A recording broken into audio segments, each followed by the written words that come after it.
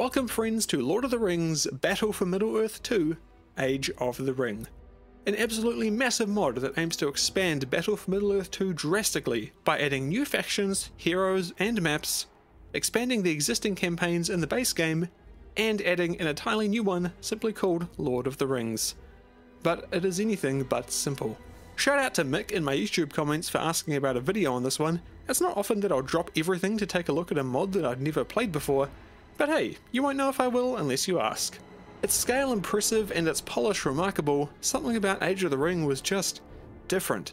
Plus, it's been around 4 years since I played a game in the series. Yes, that was back when I made this video in the channel's infancy. And with Battle for Middle-earth reforged somewhere on the horizon, it was about time that I got back up to speed on the franchise. And on that note, expect a review of the original Battle for Middle-earth not too long from now. But back to the present. Age of the Ring recently released its 8.0 update back in March, with version 8.1 following just a couple of weeks ago. And with those, besides possibly a few further updates fixing bugs and the like, Age of the Ring is done. It's complete. This is the final version, and the team is moving on after over 6 years of development. It's not often you see a mod as impressive as this one ever get finished. Usually they tend to just languish on ModDB until you either just stop hearing from the dev team, or they post an update like 1 or 2 years after the last one saying that the team broke up and everyone's moved on. So it's honestly impressive that a project this large was finished at all, let alone to this quality and with this amount of content, and all for free. Let me be clear for anyone not fully aware of what Age of the Ring is. This is not your dad's RTS mod, okay? This is not a rebalance with some unit reskins and custom maps.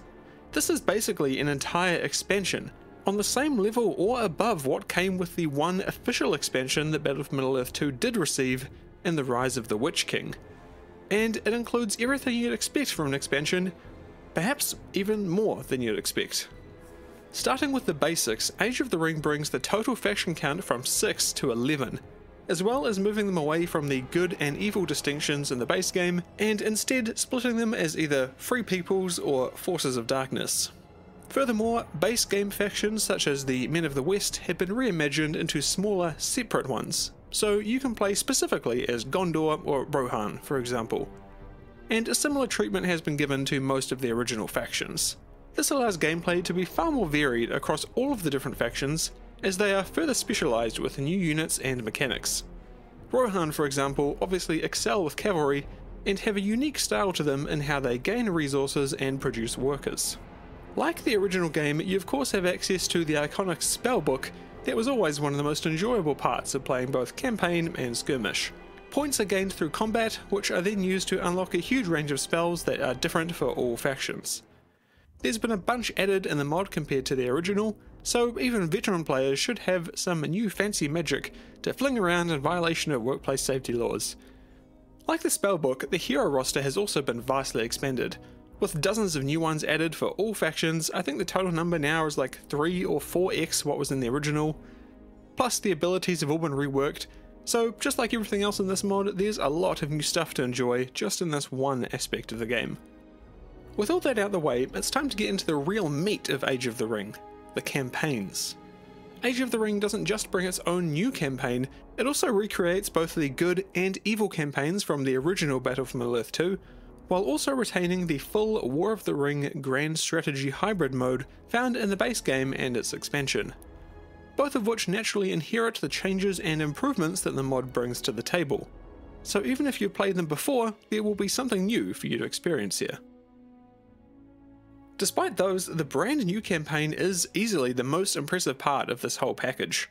Coming in with 20 unique missions and containing content from both the Fellowship of the Ring and the Two Towers, the amount of content here is staggering for a free mod, and the quality of it is just as impressive.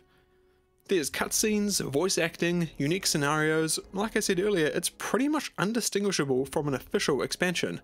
Unfortunately, I did run into one issue with this new campaign: performance. Due to the number of units the game puts on screen, at times the game speed gets really slow.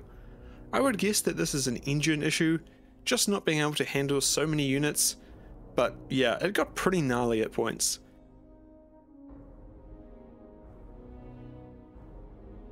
Besides that, the Lord of the Rings campaign is hugely impressive, and it's a reason alone to boot up Battle for Middle-earth 2 again. Unfortunately for you Return of the King fans out there, which is of course everyone, the developers have said that that particular story won't be retold in Age of the Ring. The reason being that it's simply just a hell of a lot of work. This entire project has taken over 6 years, and the content from the Two Towers alone needed over 18 months to be created. And the same goes for The Hobbit. What's in Age of the Ring now is all we're going to get, barring any unforeseen consequences. But that's okay, because what we have here is more than enough to satiate any Middle-earth fan for hours. Because when you're done with the linear campaigns, there's War of the Ring, as well as Classic Skirmish, which has never been better thanks to the faction, unit and ability overhauls. Lastly, there's multiplayer. If the campaigns aren't exactly your thing, or you're simply looking for something different, PvP and co-op multiplayer are available through community means since the official EA servers were shut down many years ago. The easiest way to take part is through T3A Online, and there's a guide available on the AOTR wiki, and besides that you could also use Game Ranger, which does require a few more steps to get running, but it's by no means a difficult process. Speaking of processes, installing and playing Age of the Ring isn't as simple as downloading and running a standalone executable off of ModDB. It's not that hard, but there are some steps you'll need to follow. I'm not going to go in depth here as there is a really great resource on the wiki which I'll link in the description, but I will give the top level run through to get you started. So obviously you need the base game, which thanks to it now being abandonware can be downloaded guilt-free online. You'll need the expansion too, again links are in the description. You'll have to update both of these to the required versions and then install Age of the Ring version 8 and following that version 8.1 to be on the latest release. Like I said, there's full instructions via the link in the description.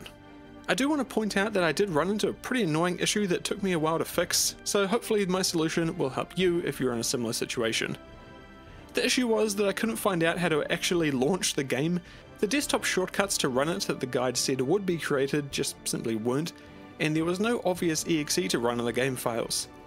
The short version is that you can make your own shortcut. Just make a shortcut to the Rise of the Witch King exe in the expansion files and then add these lines to the target and the shortcut properties.